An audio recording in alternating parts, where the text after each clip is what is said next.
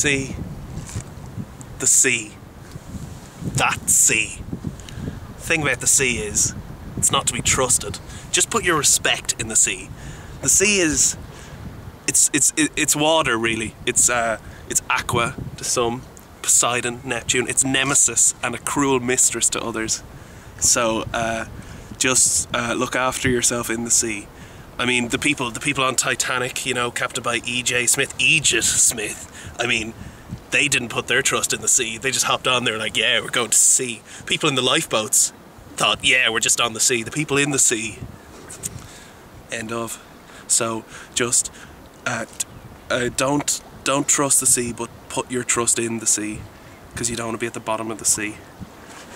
And while we're here, don't look straight into the sun when you're at sea, because the sea it isn't just like a level plane of glass. It's like, it's quite undulating and stuff, so it can actually refract light down and up into your eyes. So if you're gonna be on a small fishing vessel or anything, just bring a pair of sunglasses or some kind of protective goggles, or a cap even. The seals. Those seals. Never put your trust in seals. Fish eaters, you know. They compete with seagulls for whatever nutrients are poured out by you know, like excess fish from fishing vessels and stuff that doesn't get sold down the harbour. So you can see him there. He's actually eating a fish. So they usually hang around where humans are, and they just congregate and stuff. So never trust them, because they'll do you over. They may be nice to look at. It might be, oh, let's release this seal. He's only gonna come back free grub, and they're just not. They're not great lads. Everybody thinks because they have whiskers, it's something to do with cats or something. They think they're cute and stuff, but they're really just they're mammals actually, and they're mostly just blubber and stuff, and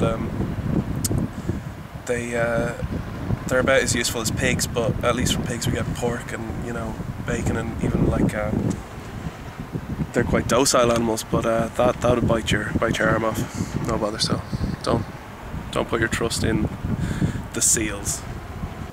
The sea. The sea. This sea. Never put your trust in the letter C. The letter C, third best,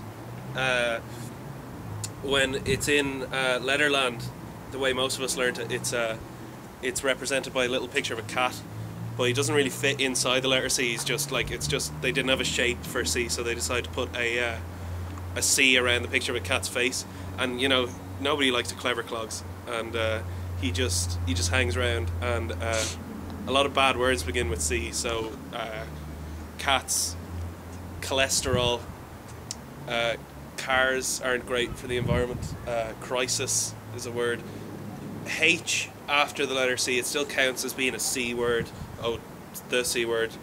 And you know, H is like its accomplice, it's a little evil brother. So never put trust in letters in general. I mean, you should have, like, there's some things you can put trust in, like family and friends and that, but if you're going to start putting your trust in inanimate abstract ideas like letters and actual alphabet stuff, there's no hope for you. So just don't trust the letter C.